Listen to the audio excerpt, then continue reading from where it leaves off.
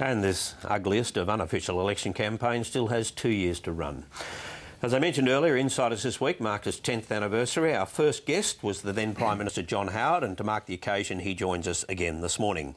And later on we'll take a none too serious look back over those 10 years, and Mike Bowers will do the same with a special Talking Pictures. But before then, we'll check out the Sunday papers around the country, and the Prime Minister kind of went, I guess, into the lion's den. She went to the Hazelwood plant in the Latrobe Valley yesterday, Annabelle. Yeah, we don't know what happened. She had a private meeting with workers at the Hazelwood plant, and although you have no real grounds for assuming it would be any more unattractive than the little collection of images we've just seen, what this week's been about for her, and I think yesterday just emphasises this is her determination to go everywhere, front every allegation that anyone can throw at her, and that's what's made for all of this messy-looking interactions that we've seen in the package just then. But does it work, Lenore? Because every time she does this, she was on television again this morning, and the constant question is, why did you lie? Well, I think that's the point. If you looked at this week just on the basis of facts, it should have been a good week for the government. I mean, a lot of the industries which were supposed to be wiped off the map by this tax said no, they're not going to be wiped off the map. The impact on households is pretty small. A lot of them are going to get compensated, etc., etc. But really, at the end of the week, it doesn't feel like it was a good week for the government at all. And I think that's because it's really coming down to a question of not facts but trust. And at the end of the week, the really interesting thing is Julia Gillard keeps saying, oh, the facts speak for themselves and the facts will win in the end. Tony Abbott keeps more and more coming back to that question of trust. Can you trust her? Do you trust her? Do you trust the Treasury modelling? Do you trust their figures? And so it's really becoming almost a debate that's gone beyond the facts of the matter. But with Tony Abbott, can you trust Tony Abbott not to exaggerate the situation? There should be a question of trust on both sides. Well, possibly, but that's not what seems to be being perceived in the electorate. And I think you can't really only blame Tony Abbott for that. I mean, the government has brought a lot of this on itself with the broken promise, with all its flip-flopping on the issue. But I think for the government in particular, it's coming down to a question of... Gerard, will perseverance pay out in the end? Well, it's not just a matter of trust. I think it's partly that. But in this report in the Sunday Age today, there's Gary Stevenson. What he says is, what about my job security?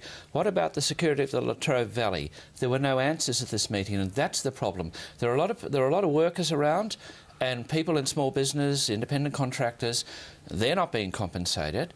And some of the workers think they're going to lose their jobs, and no one can tell them that they're not going to lose their jobs. The Prime Minister couldn't tell this group at Hazelwood that they would not lose their jobs. That's the problem with job security. Give any assurances to that group of people. I mean, that's going to worry a lot. This is the very sharp end of this policy, right? But it look, reminds me of John Howard visiting Sale. Journalists in secure employment and relatively well off can say that. But if you've got a spouse and a couple of kids, let me finish.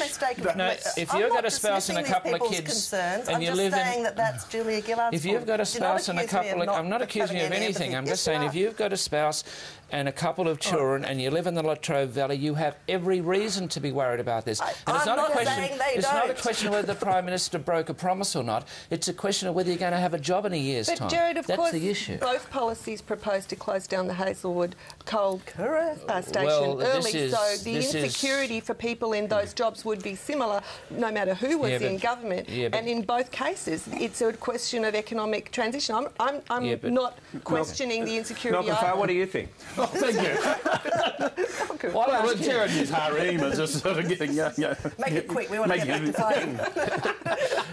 I advise the viewers to watch Gerard's hands. Look, this debate is going to be won or lost electorally in the suburbs, not in the coal mines or the zinc refineries or the alumina refineries.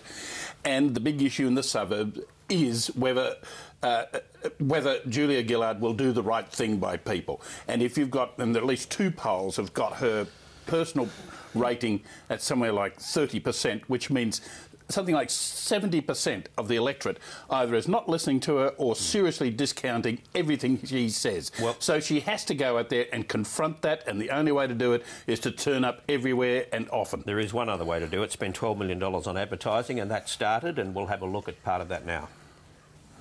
Other countries around the world are doing it because they're building huge industries on the back of it, and those jobs should and could just as well be here.